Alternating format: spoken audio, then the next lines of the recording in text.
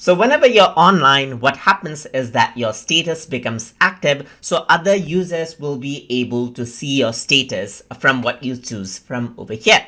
So if I were to go around and click on the active area just like this and click on do not disturb, then what happens is that I can set a timer for how long I want it to set it as do not disturb. So let's say, for example, if I were to choose 30 minutes right here, then until 8:40 p.m., which is my current timing right here, which it took from the system, you can see that for 30 minutes, it'll be shown as I'm busy, and it'll show up on the user's chat area right here.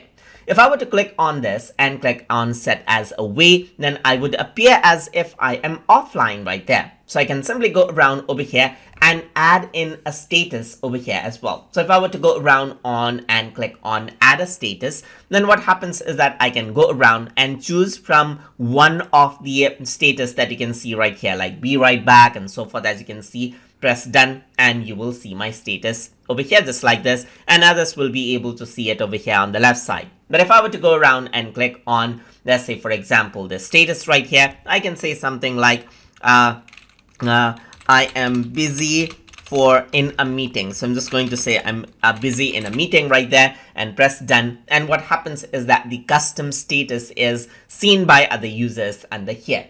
Just like that. So that is how you can share out your status inside of Google Chats. So hope you guys learned something as always. And as always, please like, comment, share, and subscribe.